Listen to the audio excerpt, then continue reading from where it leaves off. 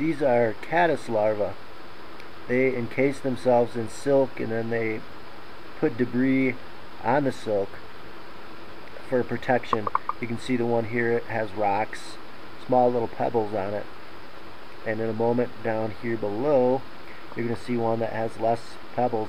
It's mostly sticks and little pieces of bark. I think he's probably still working on his.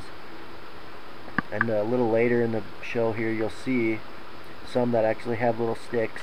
That one actually has a little stick on the back end of it there. And they use that to make them feel safe. And they just kind of hang out of the front and crawl around in the rocks. Here you can see them fighting the current a little bit. They'll be in this larval stage for quite some time. A really long time actually, and then they eventually emerge as pupas, kind of float around on the surface, and then they hatch from the pupas as the adults, which look a lot like moths. They have tent-shaped wings, and we've all seen them on trout streams and lakes, rivers, you name it. They're all over the place. They're pretty prevalent insects, and trout really love them.